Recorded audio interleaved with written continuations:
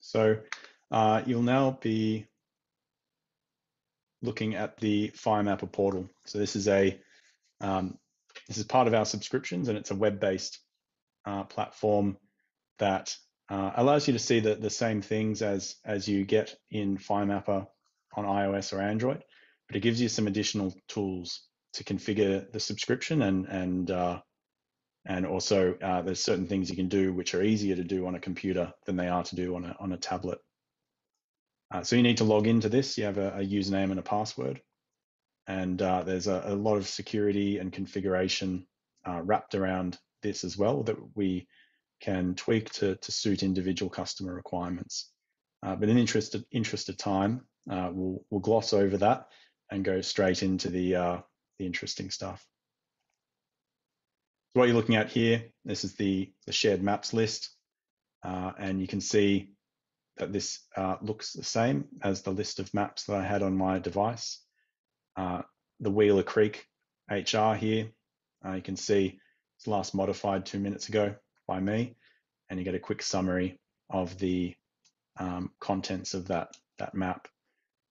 I've got some tools here to be able to download. So in a variety of formats. And we were talking earlier about the interagency sharing functionality. So to give you an idea of how we structure our customers, I'll just click this little edit button here, and you'll see that I have a structure here with a bunch of brigades down the bottom, rolling up into districts and then regions and then a state. So this is all fictitious, obviously, because it's part of our demo configuration. But for our larger customers, this is how we allow entire districts or entire agencies to function and be able to access each other's maps. So, for instance, if I wanted this map to be visible by all the brigades in the Beaches district, then I just tick this box here, and that takes effect instantaneously.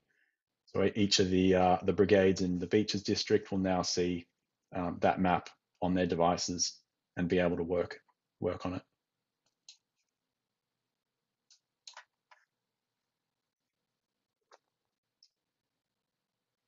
So one quite cool capability that I'll talk about here quickly before I hand over to Stephen. We have the ability to create magic tokens, shall we say, that allow you to give temporary access to a FireMapper map to anyone that has a web browser in a restricted manner for a certain period of time. So I can hit this create token button. I can say how long I want it to be active. And it's going to give access to the Wheeler Creek HR. I can say whether or not we want people to be able to edit it, see locations of appliances, and access photos. And once I create that, I get a QR code that I can hand to anyone, and they will then be able to log in and see that map. So good examples we've seen where that works really well is in a situation where maybe the fire brigade need to manage evacuation, and you can give that code over to the police so that they can see on their machines as well exactly what's happening on the ground. This also allows different agencies to exchange QR codes so that they can watch each other's maps as well. So really, really powerful functionality.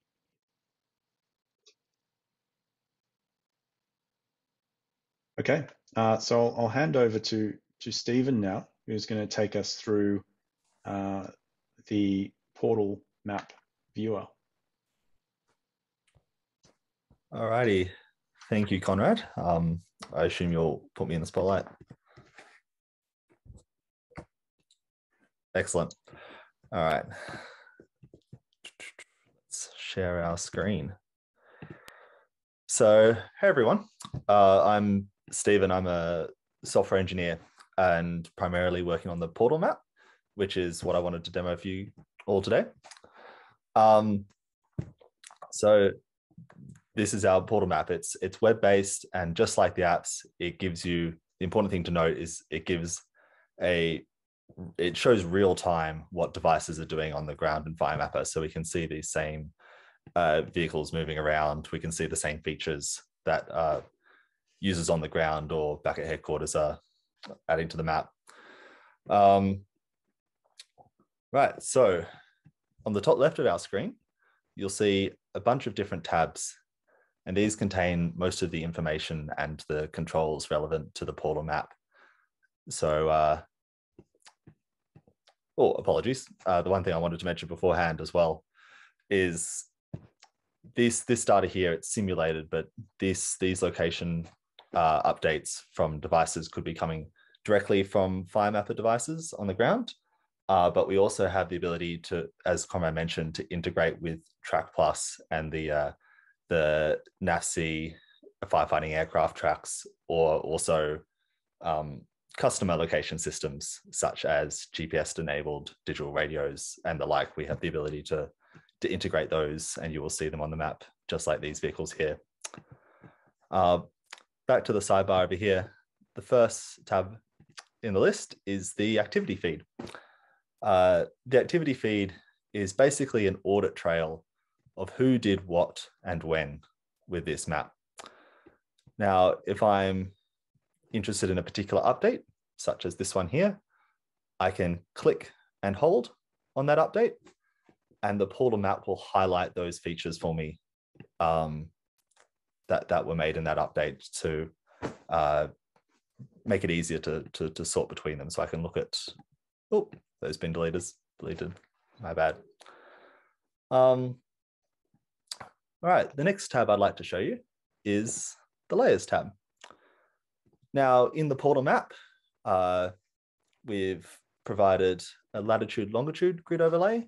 So for example, if you're working with aircraft crews, I might want to have this enabled, but for today, I'm going to be working mainly with ground teams. So I'm going to add the UTM overlay to the map. Over here, we also have a list of base layers we can add to the map.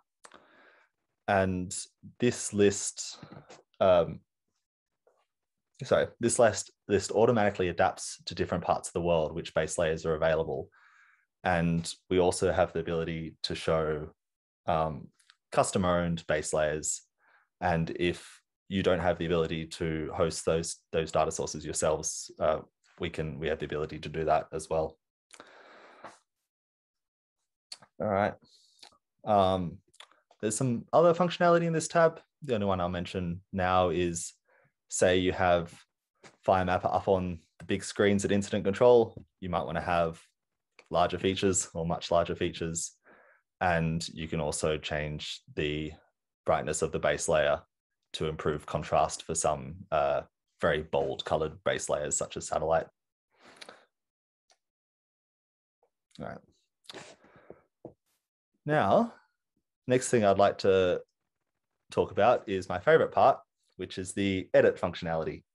So we finished planning our hazard reduction and we've lit up. So this proposed hazard reduction area, I'm going to modify that and change it to an actual burn area. And it's that easy. Now, conveniently, around this time, Conrad on the ground should add some data that he's seeing for me. So Conrad's has found some spot fires. Okay, so we've got some spot fires within the burn area.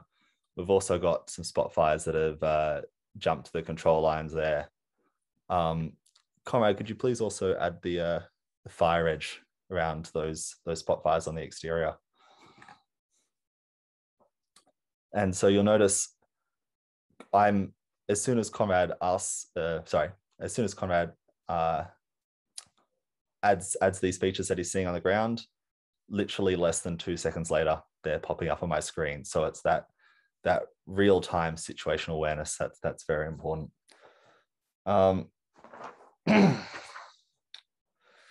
and then as soon as Conrad puts that down, I can select his features, see that he's drawn it 31 seconds ago, and it gives me some information about the length of that line. I also, over the radio, they might mention, hey, have a look at, well, apologies, I've got my Zoom things in the way. Have a look at the spot fire at grid reference 379658. And if I don't want to bother trying to read this UTM overlay here, I can jump into the search bar, type in my 379658, and we've got powerful search capability on this portal. So it'll jump to the closest matching grid reference. I can, apologies, I'm going to try and remove all my Zoom buttons. And you can see how you can use the search functionality to quickly jump to a particular spot fire. Alrighty, so I'm going to try and treat this problem here. So I'm going to go into the edit tab, and the first thing I'm going to do is I'm going to add another sector to our map. So we've got Alpha Bravo. I'm going to add sector Charlie. Let's throw a sector division in here between these two. And these spot fires are now starting to put these houses under threat. So they were previously defendable assets. I'm going to reclassify those as potentially defendable assets. And it's quick and easy, just like that. Alrighty, luckily for us, we've got a C130 coming in with some retardant. So I'm going to drop that retardant at the back of these houses here. So I'm going to draw down, a proposed retardant line here. Go tick. So that's going to be a flat drop. And then as soon as I type that in, the helicopter is very inconveniently in the way, but you can see the line labeled there. The final edit I'm going to make is this burn area. I guess it's gone a little larger than we intended. I can actually click this edit button down here to just edit the small part of this geometry to include the burn so far. So even with a very large shape like this, it's very easy to quickly redraw parts of the perimeter. I'd just like to take this moment to pause for a moment and field any questions anyone had about the edit functionality so far. Dave or Conrad, has any come up? Where is the Zoom?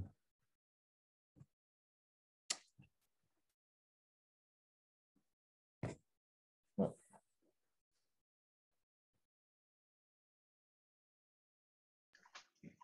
think we might just throw to some more, throw to the questions right at the end. Absolutely, Stephen. Happy to do that. There's a lot to go through here, but we'll get through them all. Thanks, team. All good. Thank you, Conrad. Alrighty. So, oops. Sorry, my computer is being a bit special. Alrighty. So, along with the edit functionality in the portal maps, we also have the export tab, and this is the same kind of options as Conrad showed previously in the web portal. So we have a variety of export formats to integrate with other leading software solutions. This includes the ability to generate georeference PDFs that you can import and open in mapping apps such as Avenza. Also on this list, we have a dedicated print preview page. So if I click on that, that takes me to this page here. And so before, if I want to print a map or print a PDF to give this out to my fireys, I can move the map around, adjust the bounds of the area I want to map. I can change the base layer. I can even actually go into the legend and change some of change some of the text there before pressing print to generate my map. So that's a nice tool there to kind of fine tune exactly what you want to make the best maps possible for your teams.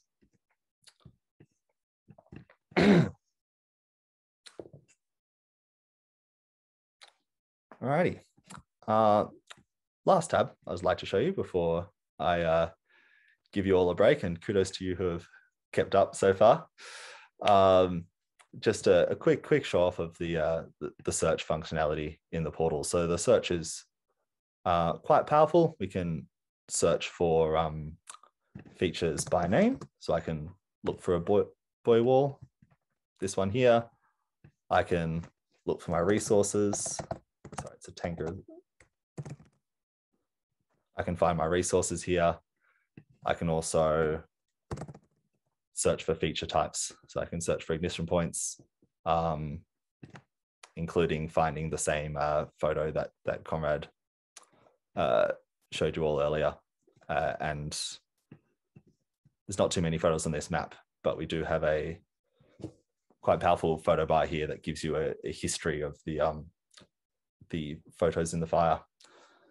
And I believe, as much as I'd like to go on about this, that's all I have time to show off with the portal map today. So I might throw back to Conrad and any questions people have outstanding.